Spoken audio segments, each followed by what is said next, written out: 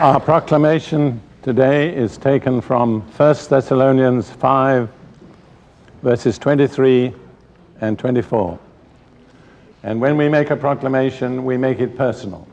So when the scripture says you, we say we. When it says your, we say our. This particular proclamation is right in line with what I'll be talking about in just a few moments. Now may the God of peace himself sanctify us completely, and may our whole spirit, soul, and body be preserved blameless at the coming of our Lord Jesus Christ. He who calls us is faithful, who also will do it. Can you say amen to that? Amen. Now, I'd just like to put a question into your mind. When Paul says, may our whole spirit, soul, and body be preserved blameless at the coming of our Lord Jesus Christ, what is involved in our body being preserved blameless? Have you ever given any thought to that question? I think some of the answers will come in what I'm going to speak about. My theme this morning is, how do you view your body? Many of you have probably hardly ever given any consideration to that question. And yet you live in a body. There's one thing sure about all of us here, each of us has a body. I want to say right at the beginning that my words are addressed to people who have potentially healthy bodies. I say potentially because a lot of you don't have healthy bodies, but you could have. But there are people here who could not have healthy bodies, people who are handicapped. My words are not addressed to them, but I want to say, we appreciate you. You are not inferior. You are not second class. In fact, some of the sweetest spirits I've ever encountered lived in very limited, handicapped bodies. So please don't take anything that I say as any kind of condemnation. I'm addressing people who could be healthy. When we talk about viewing our body, there are probably two extremes. One is people make their body an idol. They worship it. They cater to its every need. They spend half their time thinking about what to do for their body, how to eat or how to clothe themselves or how to make themselves look smart or pretty or important. Then there are the other group of people who are at the opposite end, who view their body as a kind of weight that they're going to have to drag around until they die. And many of those people are dragging that weight around because originally it was their idol. And if you make anything an idol, God will curse it, because God curses idols. So between those two extremes, most of us here today are found. I want to turn to a scripture which is very relevant in Psalm 139, verses 13 and 14. These are the words of David. He had a revelation about his physical body. Psalm 139, verse 13 and 14. For you, God, have formed my inward parts. You have covered me in my mother's womb. I will praise you, for I am fearfully and wonderfully made. Marvelous are your works, and that my soul knows very well. David had a revelation about his physical body. He said, I am fearfully and wonderfully made. He was in awe of what he had in his body. He said, I'm fearfully made. I'm wonderfully made. And then he said something that most of us probably could not say. My soul knows that very well. Does your soul know just how wonderful is the body that you live in? Do you have a revelation? David saw that his body was a creative miracle of God. And he had sensed, in a sense, that he was personally responsible for that body. You know, having a body is a tremendous responsibility. Did you realize that? Now, I am no scientist, far from it. I used to be a philosopher. Philosophers and scientists hardly blend. But there is information available. And I want to give you some simple facts about your body. I had a very elaborate education. I was 16 years in continuous education, always in boarding institutions.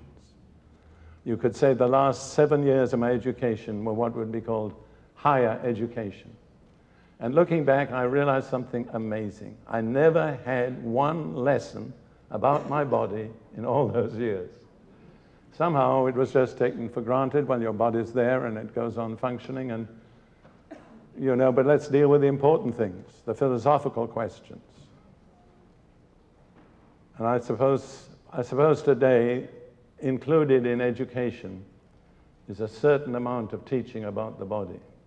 Anyhow, I'm going to share with you some simple scientific facts which could be available to anybody who would do just the minimum of research, or who is in the happy position that I am to have a secretary who does it for me. So here are the facts. And these facts could be multiplied dozens of times. Millions of light-sensitive nerve cells in the back of each eye relay the information to your brain through a bundle of nerve fibers that form the optic nerve. Your brain analyzes this information, and as a result, you see. The whole process takes a fraction of a second. Number two, the lens focuses light onto the retina, the back wall of your eye. To focus, the lens changes shape.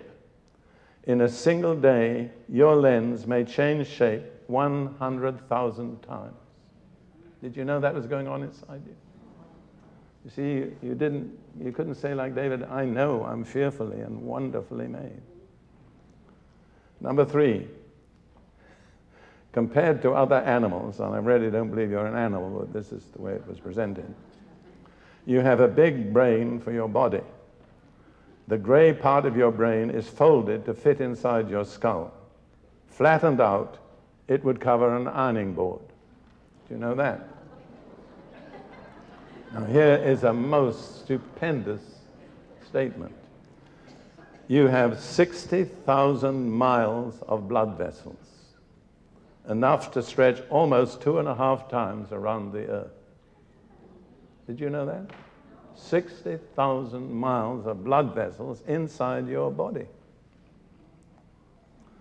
Another interesting fact, you have about 5 million hairs on your body, but only about 100,000 grow out of your head. And you remember Jesus said, even the hairs of our head are numbered. So whatever the number may be, God knows exactly how many hairs there are on each head in this place this morning. Next fact. Most of the cells that make up your organs are so small that over 200 of them could fit onto a period at the end of this sentence. I believe we have almost 1 trillion cells inside our bodies. The last of these interesting facts, about 50 miles of nerves snake through your body. Like a network of telephone wires, they relay messages between your brain, spinal cord, and body. Again, did you know you had about 50 miles of wires inside you? So when David said, I am fearfully and wonderfully made, he was simply stating an objective scientific fact. Now I want to speak about the place of the body in redemption. And it has a much more important place than many spiritual people are aware.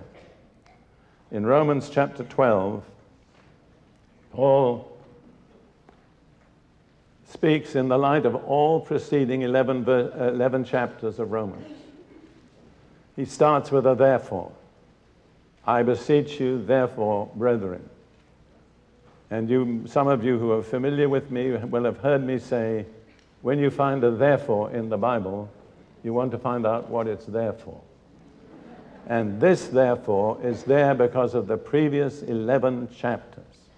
In the most comprehensive and most wonderfully logical presentation, Paul has unfolded the whole redemptive purpose of God through faith in Jesus Christ. The law, redemptions from the law, the part of the Holy Spirit, all this marvelous plan of God has been unfolded. And then Paul says, therefore. In other words, in the light of all that I've shared with you, how should you respond? What should be your response? And he tells us very plainly, I beseech you, therefore, by the mercies of God, that you present your body a living sacrifice, holy, acceptable to God, which is your reasonable service. So the first response that God requires from us when we hear and respond to the gospel is what? We do what? We present our body. I thought, you could say, well, God, I thought my body wasn't that important. I know it's my spirit and my soul that really matter. Why are you worrying about my body? God is so wise, he says, you give me the vessel and I have the contents too. Give me your body and your spirit and soul are inside it.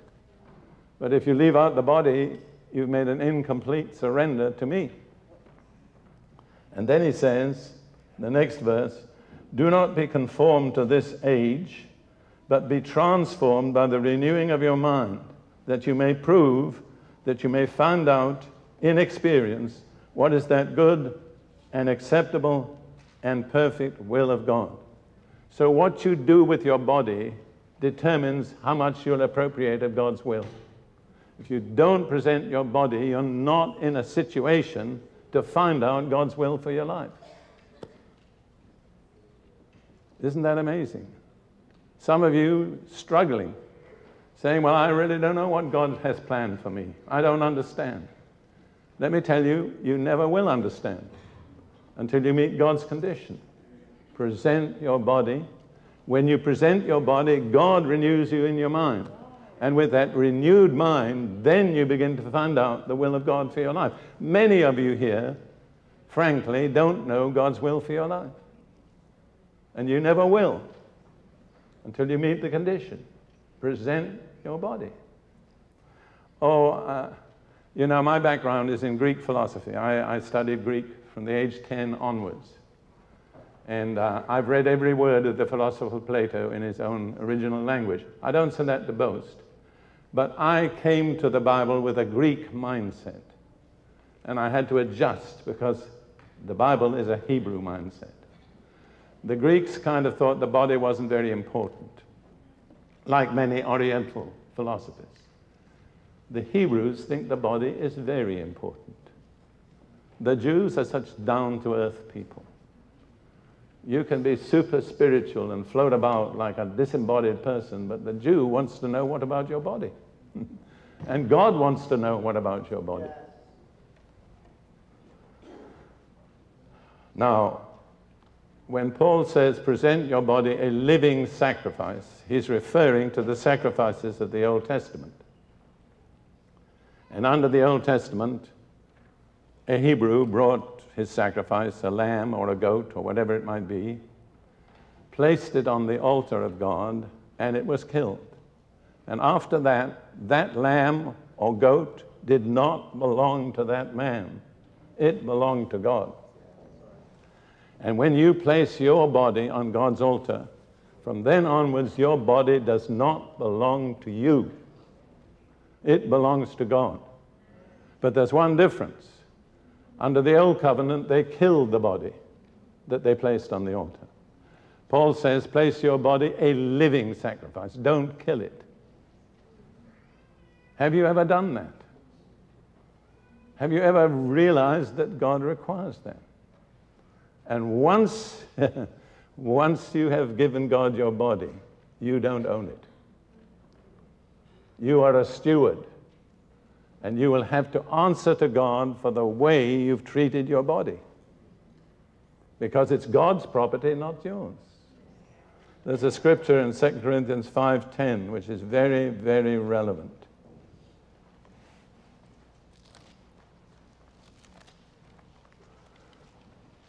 For we must all appear before the judgment seat of Christ. I believe the word appear really means be made manifest. In other words, when we come before the judgment seat of Christ, and we Christians, not unbelievers, this is not a judgment for unbelievers, we all must be made manifest before the judgment seat of Christ, that each one may receive the things done in the body, according to what he has done, whether good or bad. And there are only two categories, good or bad. Whatever is not good is bad. And every one of us here who's a believer and continues in the faith till the end of our life will one day have to be made manifest before the judgment seat of Christ, answering for the things we've done in our body. I find sometimes people are embarrassed to confess their sins in public. But God says if we confess our sins, He is faithful and just to forgive us our sins. There is no promise in the Bible that God will forgive sins we are not willing to confess. And so I say to people sometimes, well, it might be embarrassing to stand up before 400 or 500 people and confess your sin, but think how much more embarrassing it'll be in eternity when you're made manifest before the judgment seat of Jesus Christ, and the whole universe will understand your sins. I'd rather get it over now. I make a practice of trying to confess my sins regularly. Of course, you may not have any to confess. Well, that's wonderful. But improbable.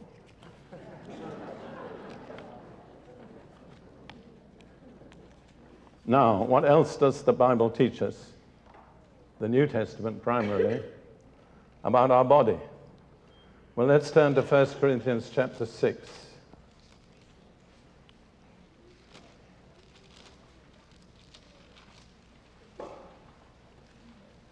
Verses 19 and 20. Do you not know, and I have to pause here and say, Paul says that several times, do you not know? My observation is, whenever he says it, most Christians today don't know what he says, do you not know? Do you not know that your body is the temple of the Holy Spirit who is in you, whom you have from God, and you are not your own? Do you see that? For you were bought at a price, therefore glorify God in your body. And what does it say about your body? It's a temple of the Holy Spirit. Now, how do we treat a temple? Do we treat it casually? Are we careless? Are we sloppy? Do we make a lot of garbage and mess and not maintain its repair? No, the temple is the building that's most cared for in any community. That is a temple community. So Paul is saying, treat your body like a temple. Temple of the Holy Spirit. Treat it reverently. Treat it with respect, because it's God's temple. And then in Philippians 3,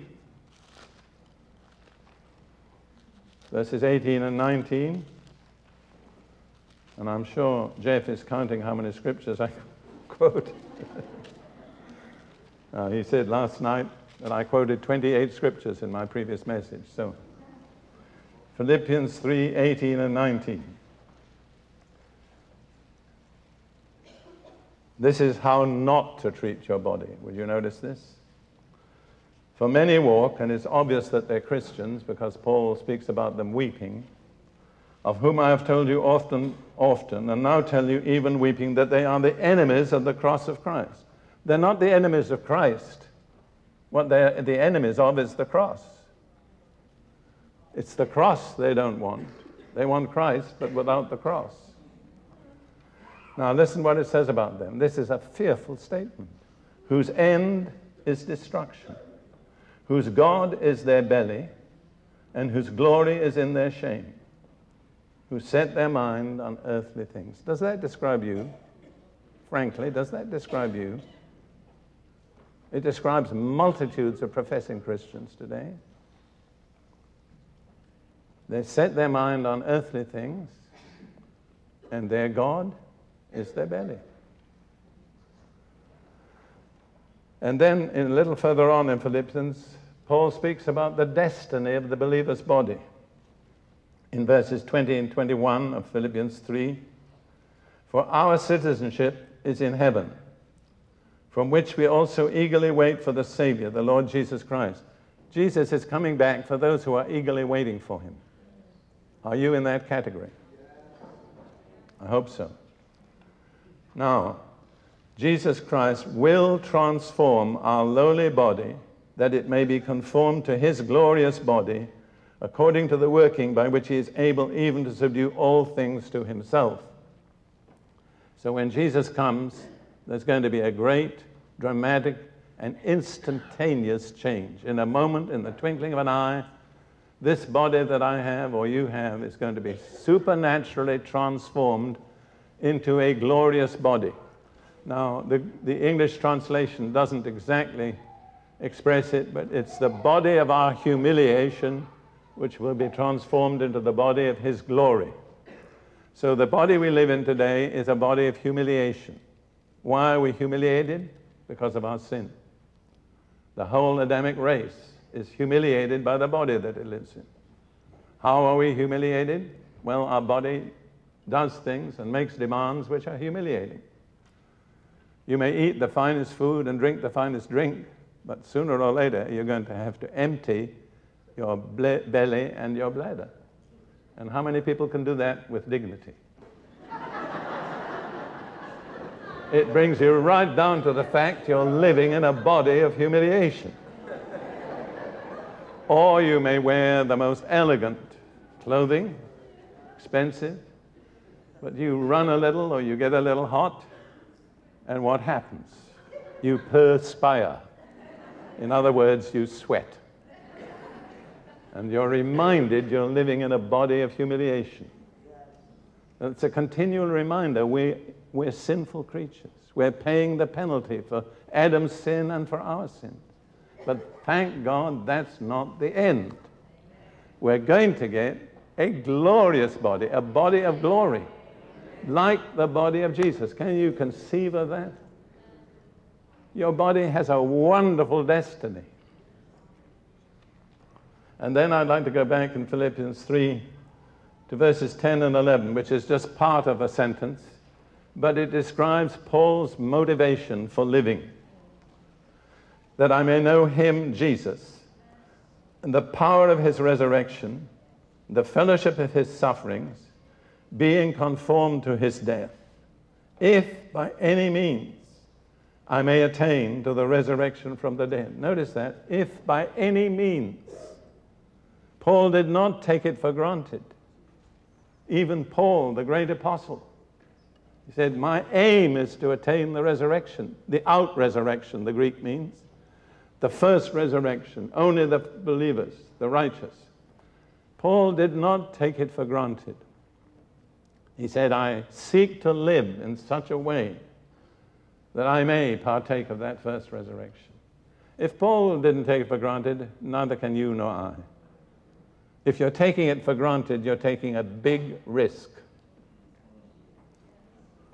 Then I'll turn to 1 Corinthians chapter 27, verse 27. Chapter 9, verse 27. 1 Corinthians 9, verse 27. Again, this is Paul's own statement. But I discipline my body and bring it into subjection, that when I have preached to others, I myself should become disqualified. So with all his revelations and his wonderful gifts and his knowledge, Paul said, I treat my body with severity. Actually, that Greek word originally means to give somebody a black eye. So I give my body a black eye. I think some of the other translations say, I beat my body. I bring it into subjection, lest by any means, after I've preached to others, I myself should be disqualified. Preachers, that applies to us. I'll tell you in a little later how God made that so clear to me. We can preach to others and still be disqualified ourselves if we do not control our bodies.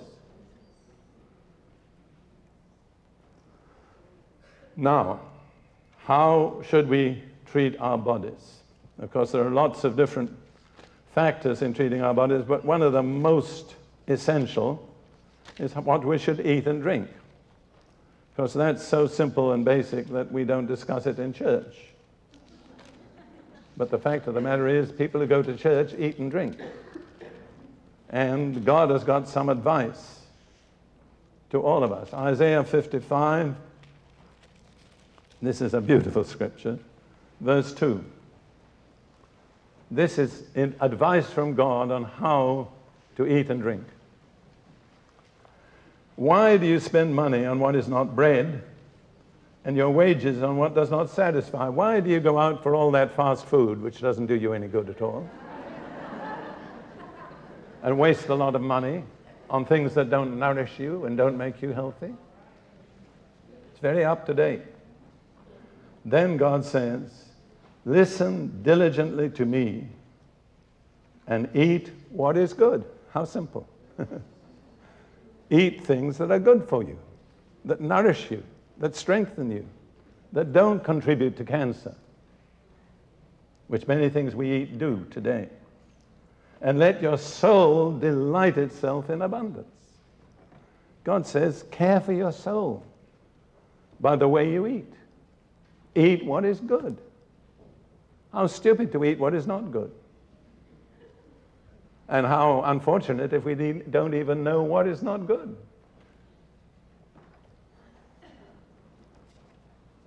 Now,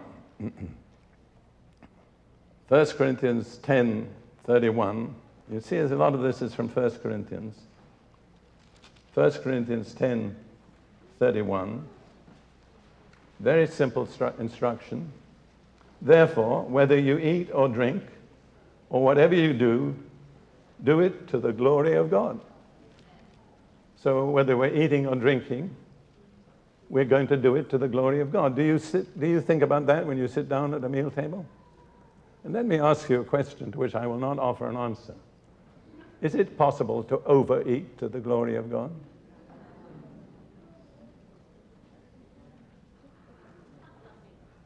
I'll leave you to think that one out. Now, you say, Brother Prince, well, people don't talk about this kind of thing in church. I know they don't, but they should. We're very illogical. When a new convert comes, if he's smoking, we say, you've got to give it up. If he's an alcoholic, you've got to give it up. If he's on drugs, you've got to give it up. All those things can be very unpleasant and traumatic experiences.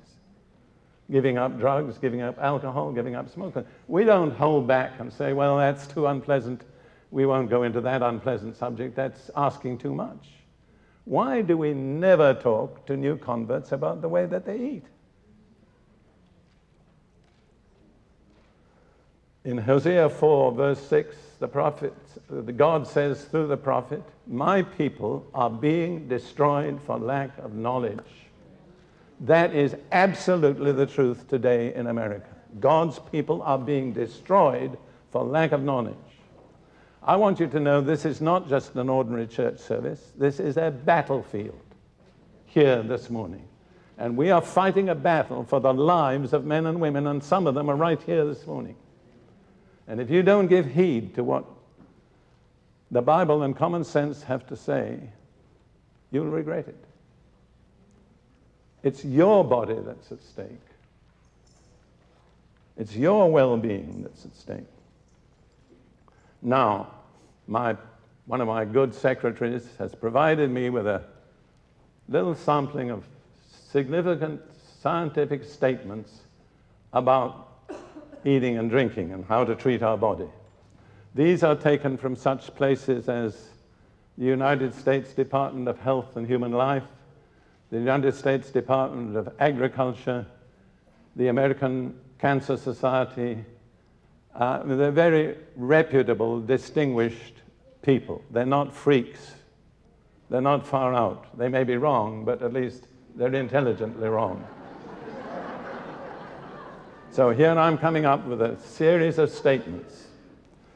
Scientists have estimated that 40 to 60% of all cancers are linked to our dietary choices. The US government's National Cancer Institute now estimates that 35% of cancer deaths are linked to diet. What that means is that we have the potential in our daily food choices to make a major impact on the cancer risk we face each day. Does that register with you? Now going on. According to Consumer Reports, food has been implicated in 6 out of 10 leading causes of death: heart disease, cancer, stroke, diabetes, atherosclerosis, which is hardening of the arteries, chronic liver disease, as well as other non-fat related diseases such as osteoporosis and diverticulosis. All these are selections. Today, 40% of Americans are overweight. 25% of American adults are critically obese. And you know what I've observed? There's no difference between people in the church and people out of the church. The same statistics apply. 25% of US children are 20% or more above ideal weight. Shame on you, parents. You are sacrificing the well-being of your children through ignorance or laziness, because those children run a far greater risk of ill health and other problems later in life. I believe one of the most serious responsibilities of a mother is to train her children in right eating habits. I've dealt with so many men later in life who couldn't recover from the impact of the bad habits that their mother had inculcated in them as children. There's a strange silence. Now let's go on to soft drinks.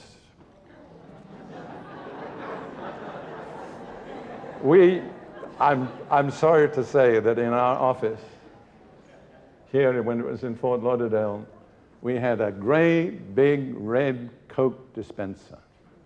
I always used to call it the altar of Baal. And Ruth and I said nothing to anybody, but we prayed that it would be taken away, and it has. All right, here's about soft drinks. By 1900, Americans drank 12 bottles or glasses of soft drinks a year. By 1980, they rose to 359 bottles or glasses of soft drinks for every man, woman, and child in the nation. And since then, 1980, undoubtedly it has gone higher. Let me say with regard to, I'll come to that in a minute. In 1821, the average American, whoever that may be, consumed 10 pounds of sugar per year. In the 1970s, it was over 100 pounds per year, which is 4.4 ounces a day. And by 1996, it had risen to 142 pounds per year, which is almost 7 ounces a day. You say, well, I don't take that much sugar. Well, let me tell you, in a can or a bottle of Coke, there are 9 teaspoonfuls of sugar. And most of the processed and packaged food that you take is saturated with sucrose. And you don't know. And you'll go on not knowing unless the Lord wakes you up.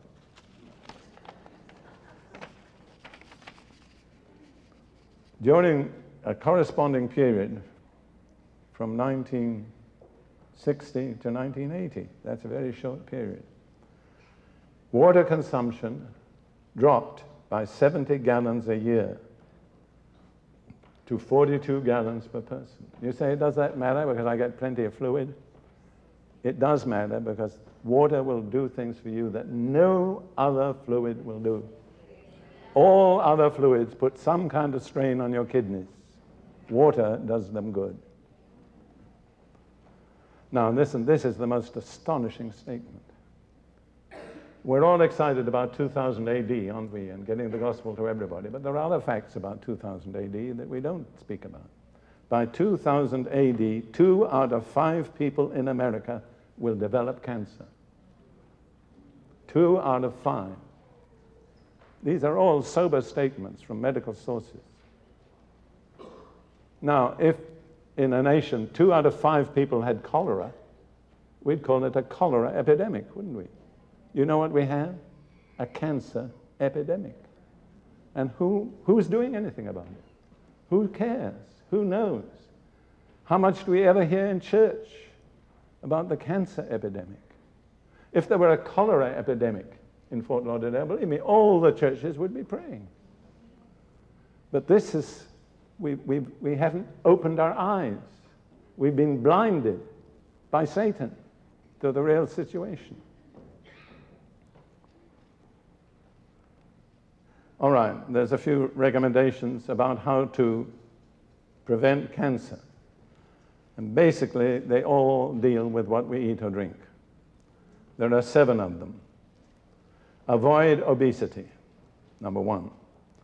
2, reduce fat intake. Number 3, eat more high-fiber foods. And if you don't know what they are, find out. Number 4, eat more vitamin A and C enriched foods.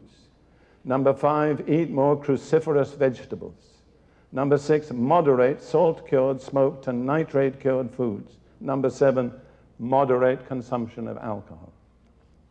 Basically, it's not a complete presentation because exercise is not dealt with, but basically everything concerns what we eat or drink. You can eat yourself or drink yourself to death with cancer. Heart attack causes, mainly through diet, heredity, and habit. Our heredity we can't change, our diet and our habits we can change. And most of us need to change our habits of exercise. Ruth and I were away for 11 months till we returned recently. And when we came back to our condo here in Fort Lauderdale, our disposal, what do you call them?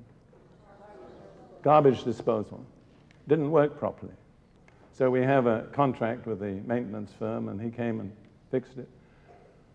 He said, the problem is you haven't been using it. And that's the problem with a lot of our muscles. They were made to be used, not to be sat on.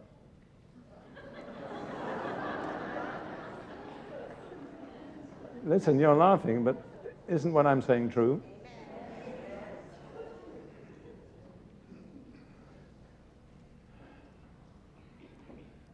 Then about stroke prevention. Weight control, number 1. Exercise, number 2. Amount and type of fats ingested, and potassium, calcium, and magnesium intake. High fiber foods. How many of you know what high fiber foods are? A few. It's important to find out. Now I have a rather penetrating analysis by an American internal medicine specialist. This takes a few moments to read. One of the most glaring errors in healthcare in this country and perhaps the world is the lack of attention to the concept of prevention. It seems that part of human nature is to deny the possibility of illness until it occurs. Once it occurs, we will do and pay just about anything to regain what we lost.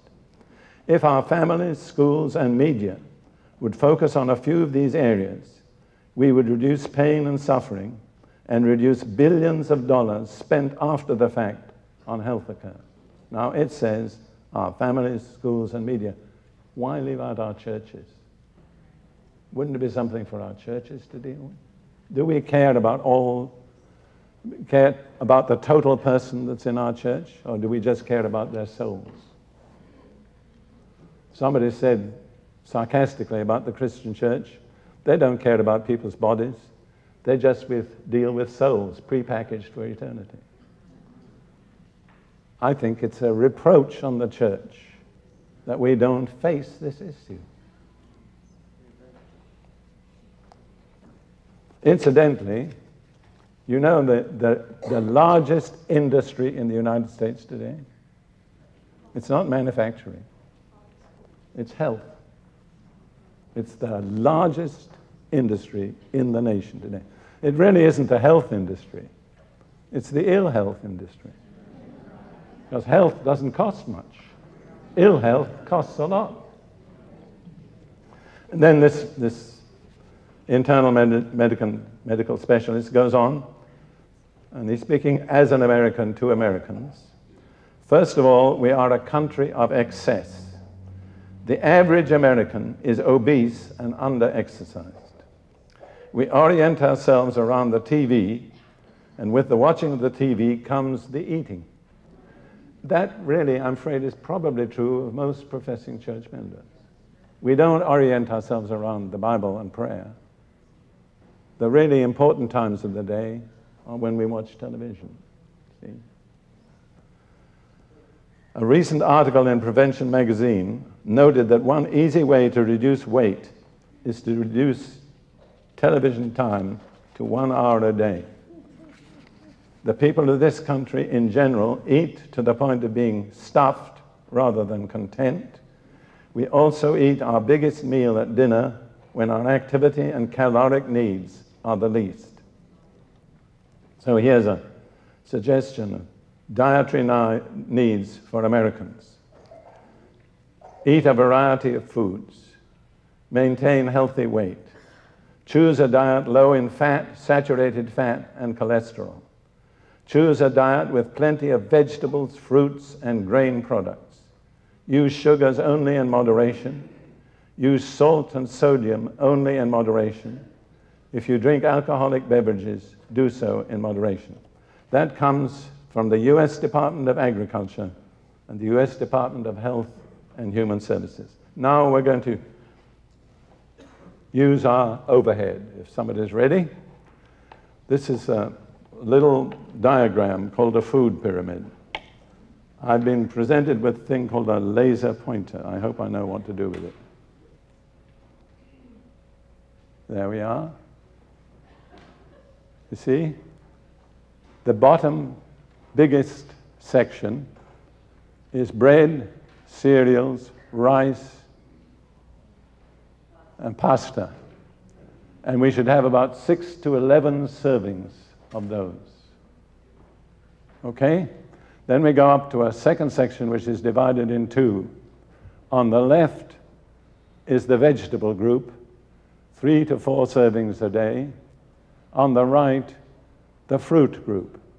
So the two main items of diet should be bread, pasta, cereals, rice. The next two should be vegetables and fruit. Then we go up to the higher level, and on the left we have milk, yogurt, and cheese, and on the right we have meat, poultry, fish, and so on. Thank you, appreciate that. And then right at the top we have sweets and fats, a very minimal part.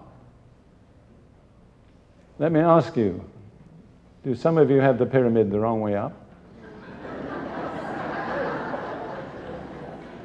Now, I mean, this is your life that's at stake. I hope I can get you serious. I don't mind your laughing, not the least bit. But your life can well be at stake. There are people here this day who will either live or die in the next few years according to how you respond to what I'm telling you today. I hope you love me. I love you. That's why I'm telling you this.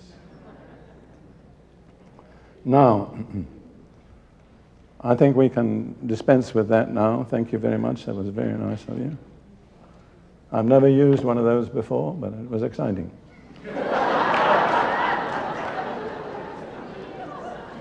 Now, I want to speak about responsibilities of parents. I've already said the mother has a tremendous responsibility to train her family in good eating habits. Then you need to encourage exercise. One way to do that is set an example. Then I want to ask you this question. Do you treat your car or your house better than your body? Are you actually better informed about the care of your car or your house than you are about your body? Do you devote more time and thought to the care of your car or your house than your body? See, if your car wears out, which it will do sometime, another one is available. Even if your house burns down, another one is available. But when your body wears out, there's no replacement. That's it. It's the end. Then I want to say, dieting is not a remedy. Just settle that in your mind. You can go on 15 different diets, and at the end, you'll be worse off than you were before. There's only one suitable remedy. That is, change your lifestyle. Did you hear that? Change your lifestyle. Then I want to ask you a question, just to think about it. The people who sell you your food, are they more interested in your health or your money? They're not primarily concerned with doing you good. They're primarily concerned with getting dollars from you. And some of them are very ethical and wonderful people, but some are very unscrupulous. They'll do anything they can to make you spend more money on food. And a large part of the advertising industry is devoted to that. Incidentally, that pyramid that I put up was brought out by the US Department of Agriculture and Health and Human Life. And for 3 months, it was held up. It wasn't published. You know why? Because the meat industry lobbied against it intensively. Were they concerned with your health, or were they concerned with your money? Eventually, the government decided, no matter what they say, we've got to do it. We owe it to the people to publish this truth. Now, I want to give a little word of personal testimony, because I'm speaking from experience, not from theory. In 1986, Ruth and I were on holiday in a hotel in Austria, and the food was just wonderful, delicious. And one day we were sitting in front of a big piece of deep-fried fish with French fries somewhere on the side. And we'd been drinking strong coffee, not without cream, and we usually ended with an ice cream. Not always Ruth, but myself. And as we looked at that fish on that plate and all the fat, we said to ourselves, this really is not good for us. And we decided to pray a very simple prayer included in our grace. Every day we've prayed this prayer. Help us to eat wisely. And we had no idea of the ramifications of that prayer. It has changed our lifestyle. Not instantly, but step by step by step. Now, in 1991, I was theoretically having a sabbatical with Ruth in Hawaii, and it turned out to be anything but a sabbatical. And I became critically ill with a heart condition which is called bacterial endocarditis, which means an infection causing inflammation of the lining of the heart. And it is normally fatal. Until antibiotics were discovered, there was no remedy. God was gracious to me. I was, I think, 17 days in hospital, 6 weeks on intravenous antibiotics, and here I am alive. I thank God for the doctors, dear friend. I thank God for all medical personnel that took care of me. But right at the beginning of that, I think the day before I went into hospital, I don't remember, I was awake about 2 a.m. and I began to talk to the Lord, and I said, Lord, I've preached healing. I believe in healing. I've been healed myself. I've seen many people healed. Why am I not being healed? And I can't describe all that followed, but it was like I had a personal interview with Jesus. I didn't see him. I think in a way it was a little bit like being before the judgment seat of Christ. And very gently and kindly, without ever being condemnatory, he gave me a view of my previous way of living up to that time. I had a series of little scenes. And you know where most of them were located? In restaurants. Somebody said, if you want to know the best restaurant in town, ask a preacher. And that is a pretty perceptive remark. And Jesus didn't condemn me. He just showed me, this is the way you've been living. Now, I was a preacher, a moderately successful preacher, accepted by my fellow preachers, accepted by the body of Christ. Just one person didn't accept me, Jesus. I think about Paul. He said, lest I become disqualified. I could have easily died then. I wouldn't have been a lost soul, as far as I understand, but I would have been a disqualified preacher. My dear preacher friends, you better consider that seriously. If Paul could be disqualified, you mean you can't be? He said he could be disqualified because he hadn't brought his body under control.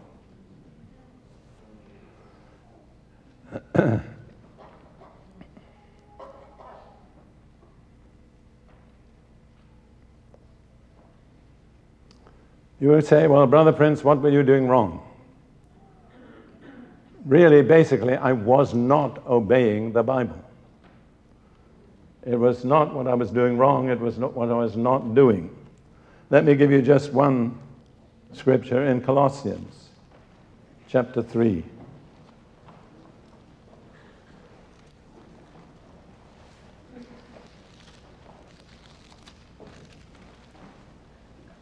Verse 2. Colossians 3, verse 2. Set your mind on things above, not on things on the earth.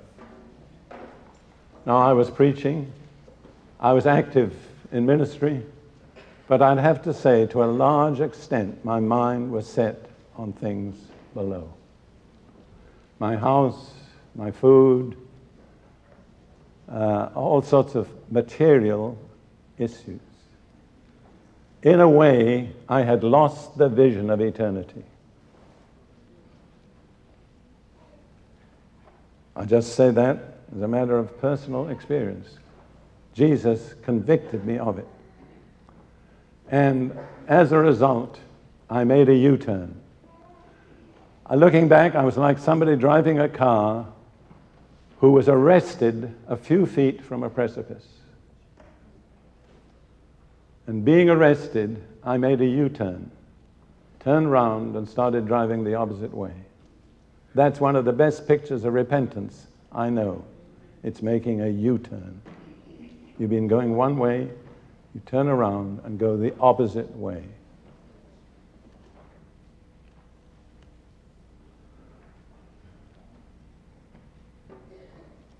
There's another scripture that I'd like to turn to. 1 Corinthians 15.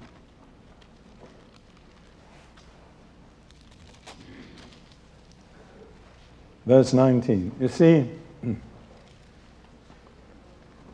I've been Pentecostal longer than most of you have been born. I never knew what it was to be anything but Pentecostal as a Christian. Then I became charismatic. You know, that makes you more respectable, but it doesn't change much else. And I don't think I'm too respectable.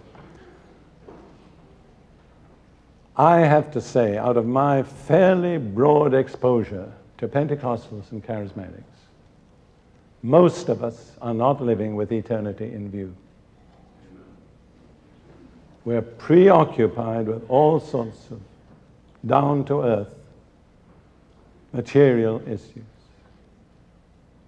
Now, I want to read the words of Paul, because I think they apply to most of us. 1 Corinthians 15, verse 19.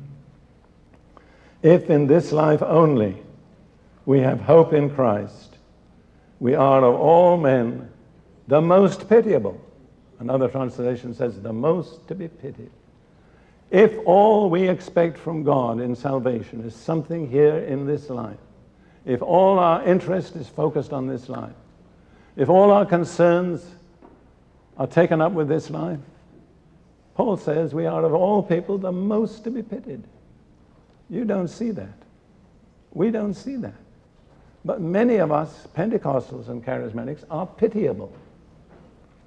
And we're so proud of the fact that we speak in tongues and dance and do all sorts of things, all of which I've done one time or another, and I'm in favor of all of them. But it doesn't change our spiritual condition.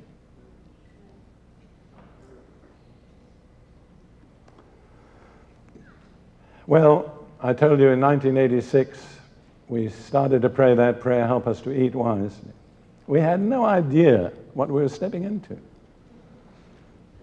I mean, I look back and it's like being in another world. But it didn't all happen at once. In 1987, I had some medical examination, and my cholesterol was 280. Now, those of you who know anything about cholesterol, anything over 200 is graded unsafe. And actually, I think that's much too high a level. I think 200 is not safe. The doctor said to me, do you want diet or medication? And I said, diet. And I got some counsel on diet, which helped a little. But I've had to find out most of it myself and through Ruth. But I just want to report to you, just last year, 1996, my cholesterol level was 140. It came down exactly 50%. You say, well, God could have done that. That's true, but he didn't do it till I did something about it. See, God says, if you do this, I'll do that. If you don't do this, God won't do that. Some of us are just lazy. I want to say again, I'm so grateful to the doctors. I think some doctors are more conscientious than some preachers. And I'll tell you why. It's not because preachers are bad people. It's because the doctor feels he's got the answer, and very many times the preacher doesn't. I know too much about preachers. See? I've been one for more than 50 years. So I'm letting you into some of the secrets of the trade. So what are we to do as Christians? Now we come to a very simple, down-to-earth answer. Let's go back to Romans chapter 12.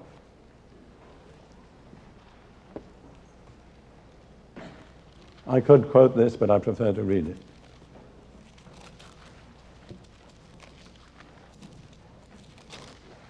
Romans 12, verse 1. I beseech you. That's Paul pleading out of a deep sense of concern. I beseech you. He almost saying, I'm going down on my knees to you. Please, please, please do something. By the mercies of God, present your body a living sacrifice, holy, acceptable to God, which is your reasonable service. The first thing that God requires of us when we have comprehended the gospel and its message is present our bodies a living sacrifice. Hand your body over to God. Put it on God's altar. After that, as I've said, it doesn't belong to you. It belongs to God. You live in it. You're a steward. You'll be accountable at the end of your life for the way you've treated your body, which is God's temple. Then it says, and this is something very important to bear in mind, Romans 8:11. The greatest single contributor to physical health is the Holy Spirit. Romans 8:11, but if the Spirit of him who raised Jesus from the dead dwells in you, he who raised Christ from the dead will also give life to your mortal bodies through his Spirit who dwells in you.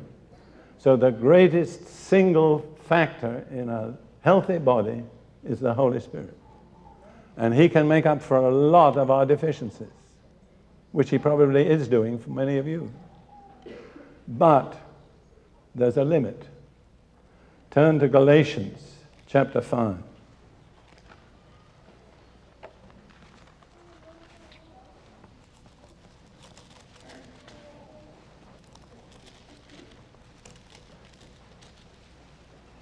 Verses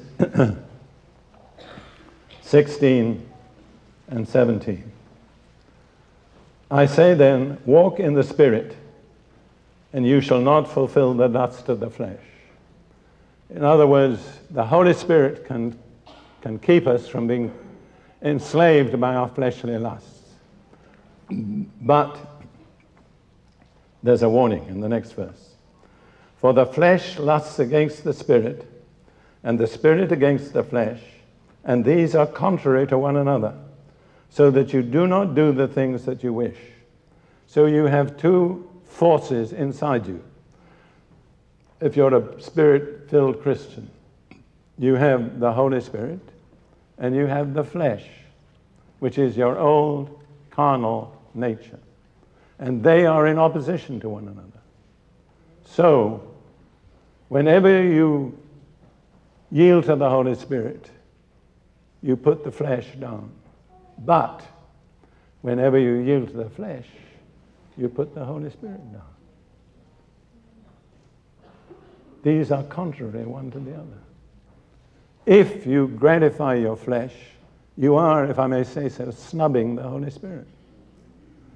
You're saying to the Holy Spirit, well, you're there, you're important, but this is what I'm really interested in. You can't have it both ways. You have to make your mind up. Now, I've finished what I'm going to say, but I think it'd be only fair to give you an opportunity, if you so desire, to respond to what I've said. I'm not pressing you. I'm not urging you. Oh, yes, there's a list of suitable books, not suitable, helpful books, which will be up on the overhead. I want to say I don't know any of the authors personally. I stand to gain nothing financially from their books being purchased. But we have, Ruth and I have been through it. I could say we've been through it the hard way. And here's a list of publications that have helped us. Now, are you here this morning and you've never actually really presented your body as a living sacrifice to Jesus? Or if you did once present your body but you've compromised and not gone through with your commitment and you want to make a fresh commitment today, let's just wait in the presence of the Lord a few moments. I want you to think this over. And I say seriously, for some of you, it's a life or death question. We're not playing religious games here this morning. Your life may well be at stake. In the next 2, 3, 4, 5 years, you may either live or die according to the way you treat your body. Okay? I'm going to pray for you all. Lord, I just pray for these dear people, your people, that you'll press through with this truth that I've declared today. It's unfamiliar. It's not often discussed in church, Lord, but it is vital. It concerns the well-being of the people whom you love. Lord, will you give grace to many who are in the valley of decision right now to make a real, wholehearted, sensible decision to place their body on your altar. Now, if you have never done that, and you intend to do it. I want to warn you, once you place your body on the altar, it isn't yours. And God can send that body anywhere. He may send you to China. It's His body, not yours. He may give you a kind of occupation or job you don't enjoy, but it's His body, not yours. So if, in the light of what I've said, you really want to place your body on God's altar with a firm decision of your will, then I invite you just to stand to your feet wherever you are. Don't do it if you're not going to go through with it.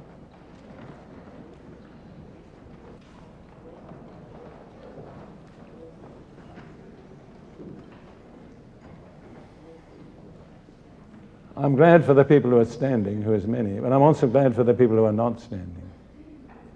I'm glad that you're taking it seriously, because it's a serious decision. Now, there are so many people standing that I couldn't call you forward. Jeff, are you somewhere around? I always like to have the pastor with me. Some of these are your sheep, and some of them have been grazing on forbidden pasture. Now I'm going to lead you in this prayer. Say these words after me. Lord Jesus Christ, I believe that you are the Son of God, and the only way to God, that you died on the cross for my sins, and you rose again from the dead.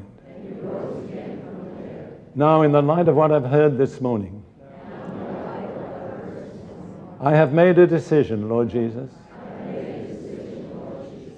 to present my body to you on your altar. I do it now in these simple words. I present my body to you. I realize from now on I will only be a steward. I will be accountable for the way I treat my body. But I depend on your grace. If I am sincere and wholehearted, you will give me the grace to go through with this commitment. So, Lord Jesus, I submit myself and I commit myself to you as my Savior and my Lord. I trust you with the outworking of this. In the name of Jesus. God bless you. Jeff, will you take over?